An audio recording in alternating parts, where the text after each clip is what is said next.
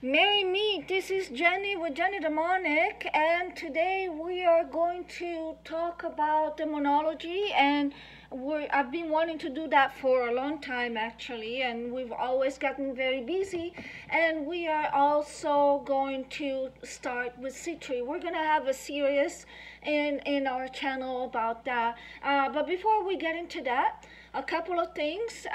We're getting ready to celebrate 4th of July in the US. So to all of you who are located in the US and are about to celebrate 4th of July, please remember to be safe. Please remember to wear a mask. It is not a political issue.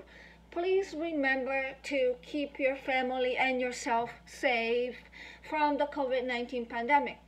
Thank you. And then the second thing that I want to talk about really quickly. So we've closed the comments down here, and they're only by approval because we were receiving a lot of comments that had sexually explicit content. And we cannot have that in the US, guys. I know that you guys are, from all over the world, and maybe in your country it is legal, but in the US it's not. Also, another thing that I have to say is that if you send us an email asking us to cast on a minor and specifically for sexual reason, we will have to decline and we will not respond because having sex with a minor in the US is illegal. So we will not respond. We are law-abiding citizens, and we will not respond to anything that is in regard something that in the U.S. is illegal. So mind you, you are emailing someone in the U.S., so we have to follow the laws that are here. Also, this is a service that we provide. You hire us for a service, and so that means we charge you. But if you do it on your own, we have lots of videos, and we give you the resources to do this on your own. But if you email us saying, I want a spell, then you need to order because that's there's 7 of us. In lieu of that, we give you a lot of videos where you can do things on your own, and that's perfectly fine. Now let's get into today's lesson. Today's lesson is about Sitri. Sitri is a demonic entity. Sitri is a prince of the geisha, and it's a higher ranked prince. And he is one that we summon very often. In fact, we have a special that will be going on this weekend for summoning Sitri and others for love, for full moon. But you can do this on your own with Sitri alone. What do you need to summon Sitri? First of all, let me tell you, Sitri is a bit of a sexist guy. I love Sitri, but he responds very well when the target is a woman and that's a man that wants her. So a lot of spells that we offer sometimes are, work better on men and when a woman asks for the man. And what Sitri is the other way around. Sitri really listens to men who want women to come to them. So a lot of male clients that we have, they say, well, Jen, why is it that your spells work better on men when it's a woman that's requesting it than for women? Like when the target is a woman, we're having a little bit more trouble. And that's exactly why. So Sitri is your guy. If you are wanting a woman to have sex with you, Sitri is definitely your guy. So why are we summoning Sitri? Sitri is known to bring love to men and women. But in reality, Sitri brings sex to men and women. And in particular to men, Sitri brings women to men. If you are looking for gay love, Sitri is not your guy. We're going to talk about what you can do for gay love that can help you with other demons. But Sitri, again, is not your guy. Sitri is mainly for a man who wants to have sex with women. there's a catch to this. Sitri is also the demon of fertility in a way, because if you summon Sitri continuously, you will notice that there's a possibility that this woman gets pregnant. If you do not want to have children, then Sitri is not your demon. It should be more Zafar. But we can also talk about that. What do you need to summon Sitri? Let's go through that. So the first thing that you need to summon Sitri is what you see here. This is a sigil. Now you can decide to print one out and keep it on your altar. You can decide to draw the sigil like we do on candles. This is Zafar. This is not Sitri. This is just an example of how you can draw the sigil here, but Sitri wants red candles, and we're going to talk about that. So the first thing that you need is a sigil. Whether you draw it on a piece of paper, you draw it maybe with a black pen marker on a red candle, or you draw it, or you print it out. You need this. And then the next thing that you need is a circle. So you're gonna have like a little dresser, a little table, and around the table you will have to have something like this, which is not practical, right? Because you're at home.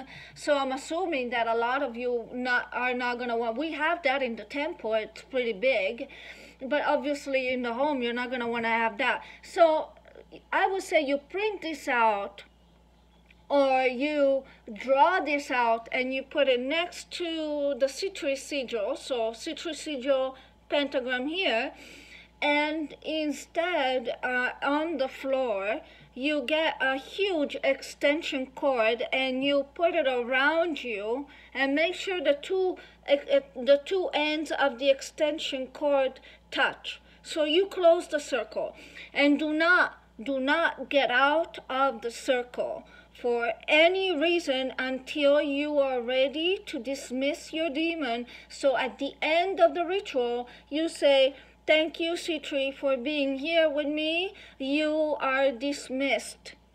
Thank you." And wait a couple of seconds, allow for the demon to leave, and then you break the cord, you break the circle, and you get out.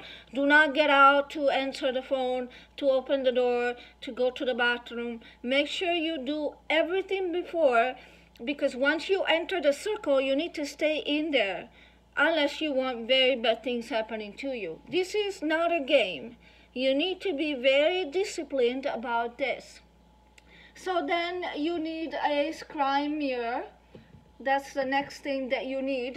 A scrying mirror is basically a black mirror. So you will have the candles. In the case of Sitri, they will have to be red. You will have the incense. In the case of Sitri, he prefers Cedar incense. And you will have the scrying mirror, and you will have the sigil of Sitri and the pentagram here. So all together here with all the candles. For the candles, if you're doing a love work with invocation of Sitri, we recommend this candle, which is the Adam and Eve figure candle. Now this is too much. You can find this candle for like $12, $13 on Amazon. You're gonna need 3. This is why our rituals get expensive, right? But if you want to do a love work on a woman and you're a man summoning Sitri, you can burn 3 of this at the same time. You put her name here and your name on the back, going from the bottom up, remember? And then you start summoning Sitri. When you're summoning Sitri, the first thing that you're going to say is the M, and I'm going to put it right below. It's Lirach, Alora, Vefa, Sitri. And you're going to have to say that about 100 times, very fast, to get you into that meditative state. There are also on YouTube, if you put on YouTube Sitri's M, there will be someone who says that M multiple times for you. And then after you have said the end all those times. You have lit the candles and are watching the candles burn in front of you while you're summoning Sitri. Some people like to remain silent a little after the end to see if they can feel the presence of Sitri. Some of them do, even when they are beginners. And then you will have to chant Sitri, Sitri, Sitri, Sitri, Sitri, Sitri, Sitri. Be thy will in my will. Be thy mind in my mind. Be thy spirit in my flesh. So as thou wilt, so be it upon me. So mote it be, command thou me. And you chant that multiple times. I'm going to put that below. So this is not really a beginning casting, as you can tell. This is more like an advanced level. Once you have chanted several times the formula that I just told you, then you can speak to freely to Sitri, ask for permission, and say, Sitri, may I speak to you? Prince Sitri, may I speak to you? May I give you my request? And then you just talk to him and says, this is my woman. This is the woman that I want. She comes to me. Speak in present tense as if things were happening. Let's just call her Jane Doe. Jane Doe comes to me. Jane Doe wants to have sex with me all the time. Jane Doe takes her clothes off in front of me. Everything in present tense as if things were happening already. And then once you are done, say, thank you, Sitri, for granting my request. Thank you, Sitri, for being here with me today. You are dismissed. You may go now.